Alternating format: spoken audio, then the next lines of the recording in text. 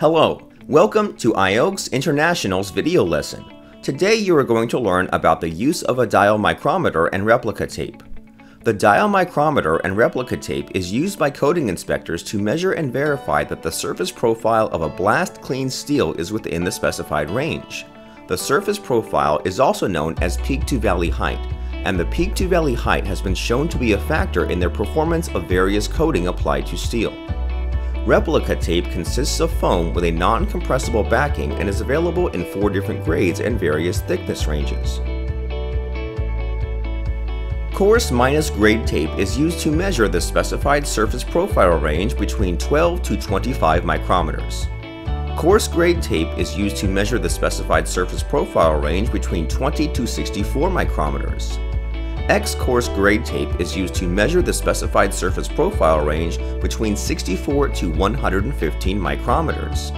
And X-coarse plus grade tape is used to measure the specified surface profile greater than 115 micrometers.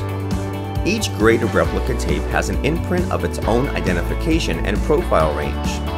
The test can be performed in accordance with ASTM D4417 Method C, NACE RP0287, ISO 8503-5, or BS 7079 C5. To measure the peak to valley height, select an appropriate grade of replica tape that can measure the desired surface profile.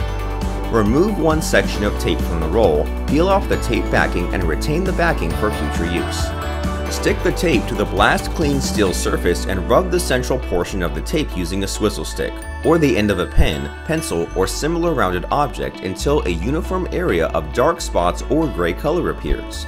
A uniform gray color on the central portion of the tape gives a surface profile replica.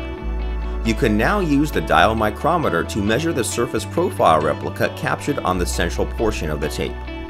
The dial micrometer is also known as foil thickness gauge and consists of the following: a lever, anvils, upper and lower limit markers, a large and small scale, and a knurled screw. Before you start using the dial micrometer, set the 0 on the dial. To set the 0, release the knurled screw on the top left of the dial and turn the scale until 0 lines up with the end of the long needle. Open the jaws using the lever at the top of the dial. Insert the central portion of the replica tape between the anvils and gently release the lever. Read the thickness from large scale and subtract 50 micrometers from the total thickness to get a result as peak to valley height. Write the value on the tape. Replace the backing tape to preserve the imprinted profile for future reference. Thanks for viewing our video. Now you are ready to measure surface profiles using the dial micrometer and replica tape. If you enjoyed this audio visual, please like it and subscribe to our IOGS International YouTube channel for more updates and new video notices. You can log onto our website, www.iogs.org, to learn more about us or to enroll in any training we offer.